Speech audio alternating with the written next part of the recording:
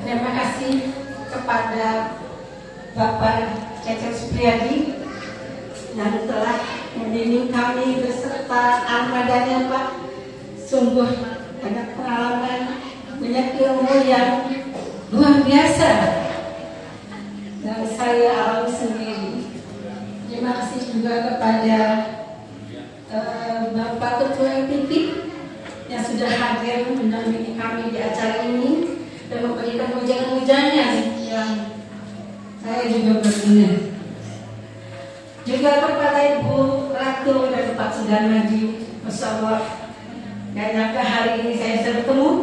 Sebelum COVID ya aku ketemu. Selama ini kita melihat via medsos, alhamdulillah. Ini suatu benar-benar tanda cinta Allah kepada saya dan kepada kita semua.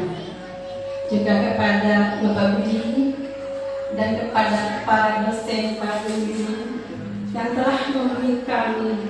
Terima kasih, terima kasih, terima kasih ya Allah. Engkau hadirkan mereka di tengah-tengah kami. Engkau membersamai mereka di tengah-tengah kami hingga kami mendapatkan ilmu dan bimbingan yang insya Allah menjadi bekal kehidupan kami baik di dunia dan akan mendapat pahala insya Allah di akhirat kelak. Teman-teman, awalnya saya pribadi ragu mengikuti program ini. Sudah berkali-kali saya ikut KHT dengan gurunya Bapak Sudarmadi, tapi saya sering bolong-bolong karena ya terkendala waktu, karena memang saya juga harus ada kegiatan yang lain, ada aktivitas yang lain. Saya sempat telepon Pak Cecep, Pak, ini bedanya apa ya dengan KHT gitu. Pak Cecep alhamdulillah menjelaskan kami. Masih ragu juga, tapi akhirnya saya niatkan, saya ajak mitra. Alhamdulillah mitranya mau, alhamdulillah ya. Niatkan saya menemani beliau, akhirnya saya ikut perkuliahan hari pertama. Tapi apa Bapak Ibu yang terjadi? Dari obrolan teman-teman, saya dari Bekasi, saya dari Cilengsi, pakai motor, ada yang pakai kereta api, rela berdesak-desak, ada yang bermacet-macet di jalan, ada yang sambil bawa anak bahkan bayi. Ya Allah, betapa semangat mereka menggugah saya untuk semakin serius dalam mengikuti program ini. Terima kasih teman-teman semua. Saya pribadi sangat termotivasi di tengah-tengah kita menerima ilmu, melihat perjuangan teman-teman sahabat semua. Saya sangat bangga. Itulah bagian dari perjuangan kita, sahabat-sahabatku yang tercinta. Betapa perjuangan kita luar biasa. Kita harus, kadang kita malu, kadang kita gak enak ya meninggalkan di hari libur, terutama yang Ahad, harus meninggalkan keluarga, meninggalkan pasangan kita, suami, istri kita, anak-anak.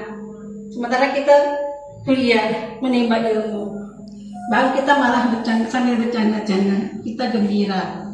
Tapi yang kita tinggalkan adalah keluarga kita di rumah.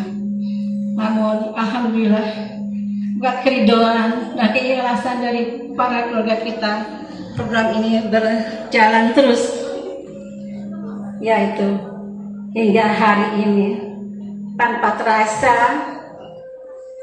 pekan ke pekan, bulan ke bulan, 6 bulan kita lalui dengan segala canda tawa, dengan keragaman peserta, mulai dari usia belia sampai yang punya anak, bahkan punya cucu, termasuk saya ada 3 cucunya.